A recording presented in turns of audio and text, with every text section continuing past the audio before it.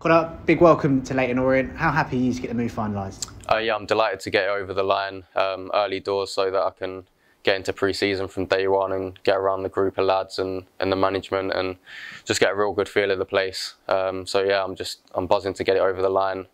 And now I've got something to look forward to, and I'm excited for pre-season to start and to get going with the season ahead. We were just talking there about your time at Bradford, and you were such a regular there. I think it was over 80 consecutive league games played. So why now the move to Leyton Orient? I think a big thing for me this year was sort of coming back down south, closer to home, and I'm a local lad here. I used to come to games when I was younger with my mates. So when I heard the club were interested in me, it was sort of a no-brainer for me. And yeah, just the main thing was just to be back closer to home, back to where my friends and family are all based.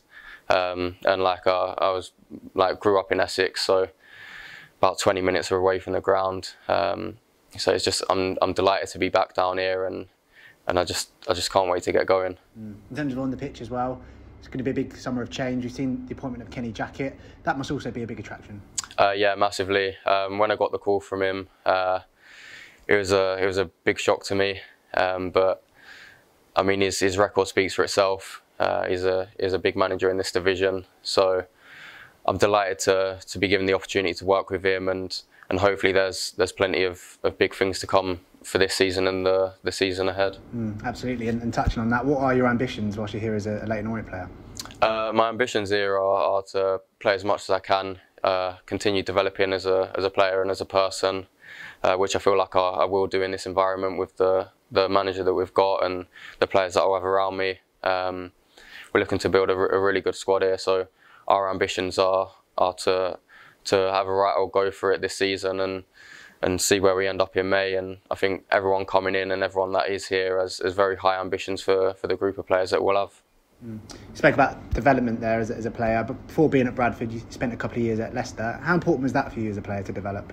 Yeah, it was massive. It was my chance to get a foot in the door at a pro club. I hadn't had any previous experience of that, so to be given that opportunity, they were newly crowned champions of the Premier League at the time. So yeah, it was going into their 23 setup, but to be in that environment and see champions of England there and be in and around that day in day out, it was massive for me. I learnt a load of stuff from my 2 years there.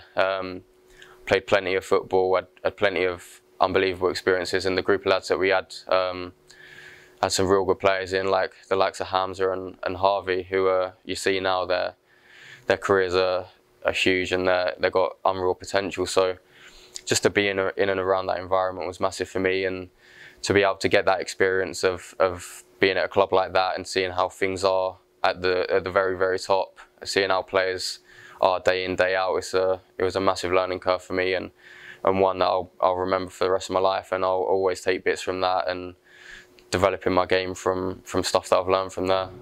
We know you're a left back by trade, but for the Orient fans that might not have seen you play, how would you describe yourself?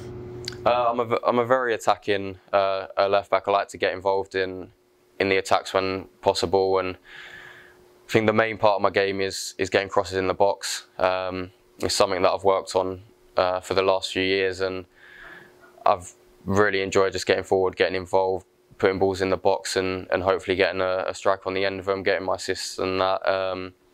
But on the flip side of that, I'm one that will work, give it my all to sort of get back and defend and help the defence out and be stable in our defence and do anything I can to keep a clean sheet. So I'm sure the season ahead you'll see me sort of bombing up and down the left-hand side, hopefully for the whole season, and I get another good season under my belt, and yeah, hopefully we can get the fans back in and just show them what I can do and what we can do as a team.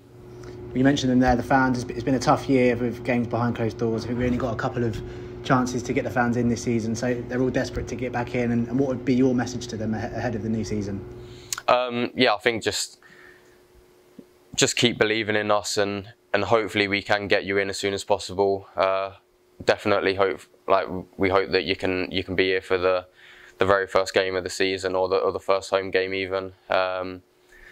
And yeah, just keep supporting us, keep being that 12th man and that voice behind us, and I'm sure we'll put in the good performances for you on the pitch and give you something to cheer about, and yeah, just can't wait to sort of play in front of a packed out stadium here.